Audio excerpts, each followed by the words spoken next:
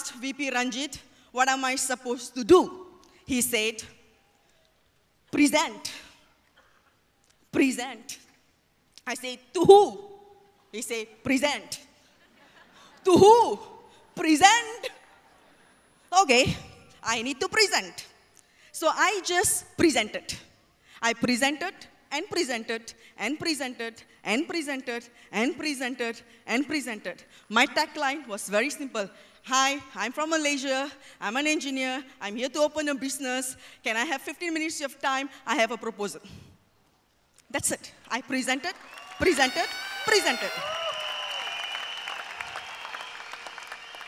But what turned me around, I saw VP Ranjit was sitting with one guy. He was talking. And I was looking at him, talking. I said, okay, he's presenting. Okay, I went out. I spoke to 20 people and came back. He's still talking to the same guy. I was like, he's talking. Okay, good. I went out. I presented to another 20 people and came back. He's still talking to the same guy. And I said, okay. The next day I woke up, I went out, presented. And he was presenting, talking to the same guy. I was like, the same guy? Okay, I went out. I came back in the evening, he's talking to the same guy. I went out, I presented. I came back, he was with the same guy. Next day I woke up, I looked at him, he looked at me, and I was wondering, is he going to do the same thing? So I went out, and I collected, presented. And I came back, he was talking to the same guy, and he had one extra guy. I said, hoo-hoo, he has a prospect. Okay, I went out, I came back. He was presenting. I went out, I came back. He was talking to the same guy. I said, two.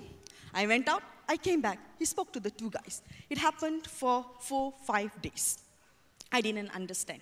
I was presenting, and there's some nights I almost wanted to vomit because I was talking that much. And he called me and said, can you help? I said, help? What help? Can you book a hall? Book a hall? He said, yes, book a hall. I said, 20, 30 people room? No, 400.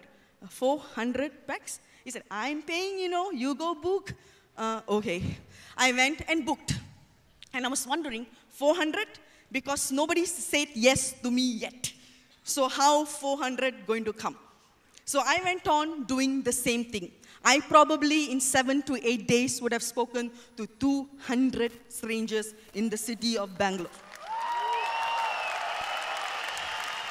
Then the doors opened. In his room that day, he had 500 people. 500 people. And I told myself, if there's one thing that I want to learn in my life, is to turn one person to 500. And he said, Kalai, it is not about what you can do. It is about how many people around you. And I went, somehow along my journey, I ended up in Nigeria with one guy, few years after that. And I asked myself that I want to do that. And I started doing it. In the same 7 to 8 days, that one person became 500 in Nigeria. 500. And I remember the night I finished.